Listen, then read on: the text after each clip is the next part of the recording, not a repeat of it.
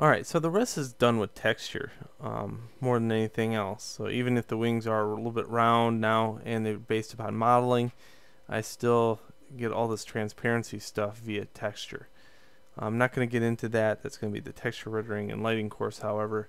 And in here, it looks to me like the body is a little bit shorter than what I have. But I'm very certain that there's a whole bunch of different variations of dragonfly.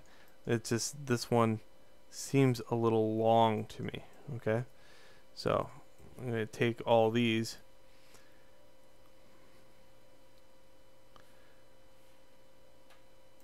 and just kind of, let's take a lattice. It'd probably be the best way to do this.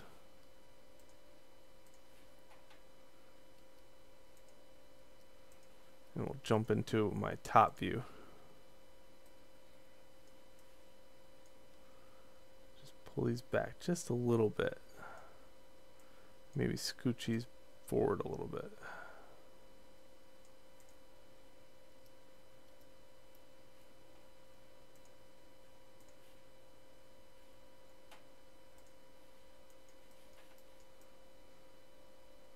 Yeah, that seems a little bit better.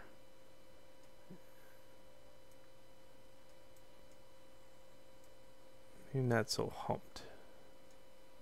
It's starting to look like a bee or something, or a wasp.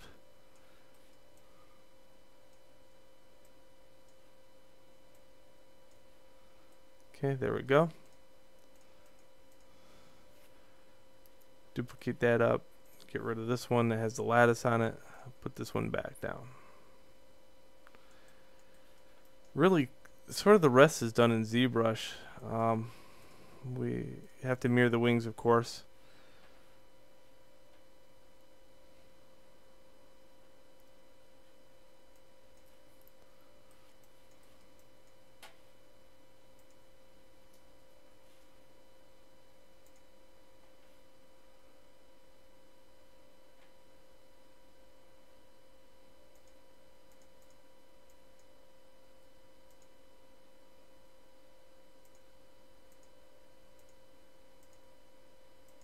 There we go.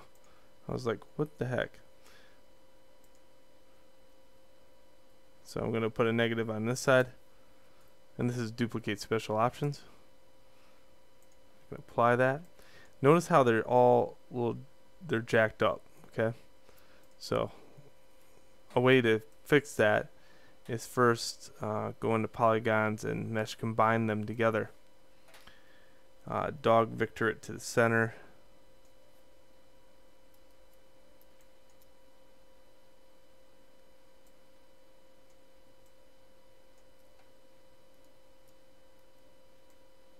There we go. And then modify freeze transformation. Okay. That'll help out if you ever use duplicate special.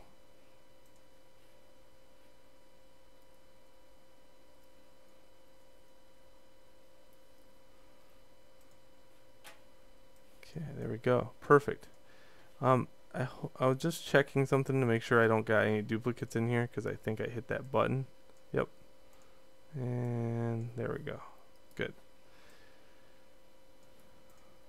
Alright, there's our dragonfly. Very cool looking. Love it. I would probably want to research a little bit on the head to make sure that maybe it doesn't get to a little point right here like that, or maybe a little bit down. So I would have to kind of research to see what happens at this region. But other than that, it could be texture too. Alright, so meet me in the next video.